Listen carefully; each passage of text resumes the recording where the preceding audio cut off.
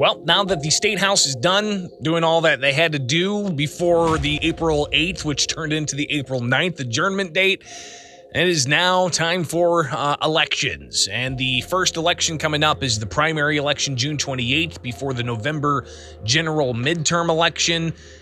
All state house seats are up for grabs, and statewide constitutional offices are up for grabs as well. That includes governor, treasurer, attorney general, secretary of state. So we'll be monitoring all of these various races as we get closer to not just November, but first, the established party primary between Republicans going against Republicans and Democrats going against Democrats, and the race for governor. It's going to be a competition. There's obviously 8, 9 different Republicans that are vying for the Republican nomination. And on the Democrat side, you've got incumbent Governor J.B. Pritzker. But joining us here with Springfield's Morning News on 92.7 WMAY, Springfield's News and Talk, I'm Greg Bishop, and we're talking now with Beverly Miles, a Chicago area nurse who is challenging Governor J.B. Pritzker in the Democratic primary. Beverly, thanks for taking time. What's the latest with your campaign? Good morning.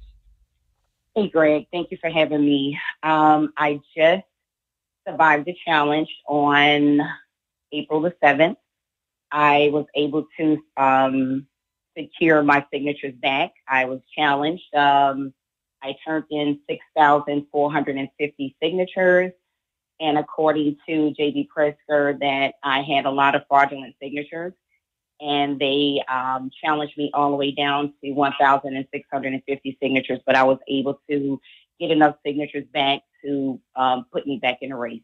So you are going to be on the ballot. They have yet to certify the entirety of the ballot as they work through a lot of these various challenges, so we'll definitely be watching that closely. But when you were out there getting all of your signatures as a Democrat looking to challenge the incumbent, of course, you talked with a lot of people. What were some of the constituents saying out there when it comes to supporting you and your ballot initiative to get on the ballot and challenge Governor J.B. Pritzker? Well, a lot of the constituents was telling me that, we needed new talent here in the state of Illinois. They were excited to see that a woman was fighting for the seat, and everybody is just looking for change all the way around. So what would a Beverly Miles administration look like? A Beverly Miles administration would look like the working class. And as I've said before, the state of Illinois comprises of 99% of the working class and 1% of the billionaires. And I think the governor's administration should represent that. We're talking with Beverly Miles, a Chicago area nurse who is challenging Governor J.B. Pritzker in the Democratic primary. So there will be a choice for people who pull a Democrat ballot come June 28th. Beverly, we've talked before about just the enormity of the race. Governor Pritzker's put in, I don't even know how much money now, tens of millions of dollars of his own funds to get the message across on TV, on social media. How do you plan to get your message across, considering how much money the governor has to spend on political campaigns? Greg, I'm not going to focus on the money that J.B. Pritzker put into the race. I've been downstate several times. I've been to Peoria. I don't have the money that J.B. Pritzker have, and I'm not going to be fooled by that. However, people in the state of Illinois are sick and tired of saying that they're sick and tired. And people in Illinois is looking for a different choice. And I want to be that different choice for people.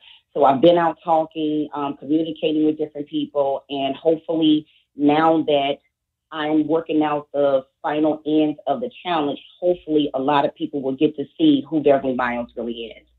Again, we're talking with Beverly Miles. She is a Democrat, an Chicago area nurse, also a U.S. Army veteran, right? And talk a bit about more your background for people who are just now hearing about Beverly Miles, who's challenging Governor J.B. Pritzker in the Democratic primary. As you mentioned, I am a double master's prepared nurse. I've been a registered nurse for more than 20 years. I served in the United States Army. I rose to the rank of major. I am from the west side of Chicago. I still live on the west side of Chicago. I am a concerned citizen who decided to do something about it. And I chose to run for governor to give the people of the state of Illinois a choice. Beverly, we've of course seen the legislature pass a budget and a whole host of other things. They also passed some measures dealing with crime. Of course, it depends on if the Democrats are talking about it, they'll say they're working hard, and Republicans say that the measures are too soft. Where do you stand on the issues of crime? What needs to be done to combat crime in the state of Illinois, and in particular in Chicago and the suburbs?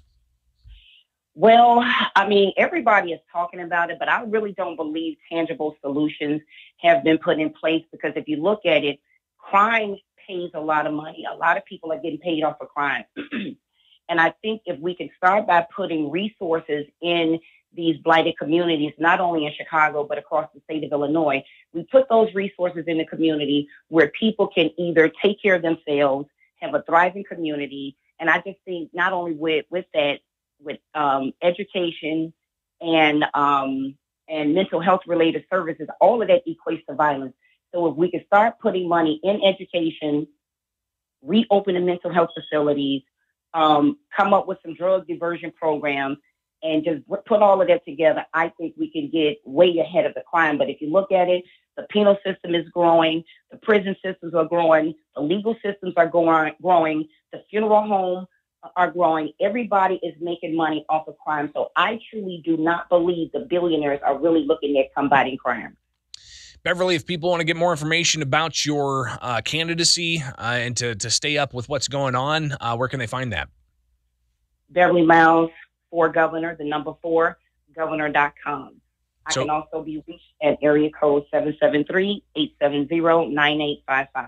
So again, Beverly Miles for governor.com, and that's the number 4. Beverly Miles, I imagine we'll talk again in the near future. Greatly appreciate you taking the time with us this morning. Thank you for having me. It is the WMAY Springfield Morning News.